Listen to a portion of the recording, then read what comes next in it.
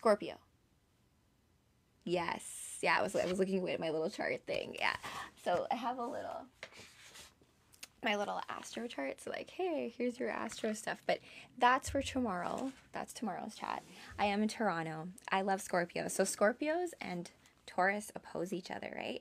And so you can find a lot of meaning behind where you have opposition in your chart, right? Like Aries, we can also look at Libra in terms of, oh my gosh, hey, that was kind of matched the whole aesthetic, little purple.